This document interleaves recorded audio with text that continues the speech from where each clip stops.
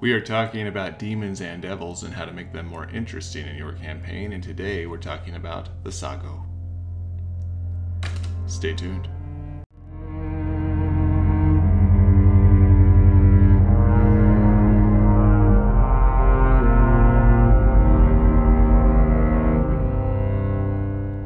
Welcome back everybody to Dungeon Brew. I'm excited to talk about Vassago today, primarily because there's not a lot of information out there on this particular demon slash devil.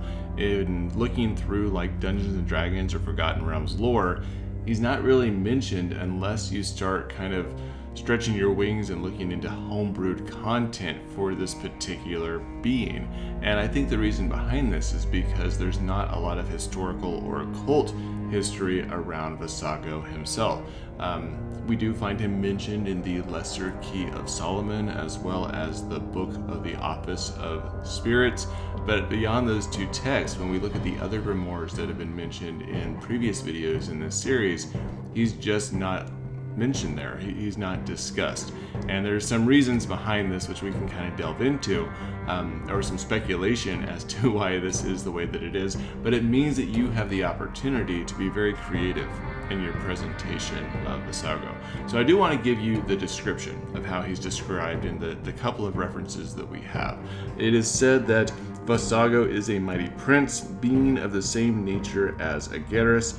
He is called Vassago. This spirit is of a good nature, and his office is to declare things past and to come, and to discover all things hid or lost. He governeth 26 legions of spirits, and this is his seal. Now, the real interesting piece of this text is that it says that he has the same nature as Agares, and we can again, speculate on what that means exactly. Early depictions of Vassago were very similar to Agares. If you remember, Agares was sitting upon a crocodile. He was an old man and he had a hawk that he carried with him. Vassago is almost identical except for the fact that he carries an hourglass instead of a hawk, and this is probably representative of his ability to see into the future or into the past, which is something that we'll talk about in a minute for how you can employ that in your ttrpg. The other thing that it may be in reference to in terms of like having the same nature as Agares is that if you remember, Agares was said to have been a fallen angel. He was once part of the angelic realm, and that he was part of some councils, and he was good-natured, and it is said that Vassago also was a part of the heavenly realm and he fell. But unlike Agares, in his falling, Vassago still is considered to be benevolent, to be good-natured. In fact, when summoning him, it's said that he doesn't ask for anything in return. He will help witches and soothsayers and fortune tellers gain information or teach them how to utilize their craft in a way that works for them without asking for anything in return. But here's the rub. Is he really as benevolent as they say? If you remember, a couple of minutes ago I said that he had been omitted from some of the other grimoires that we've talked about in this series. He wasn't referenced along with the other demons and devils because he wasn't perceived to be as evil as them.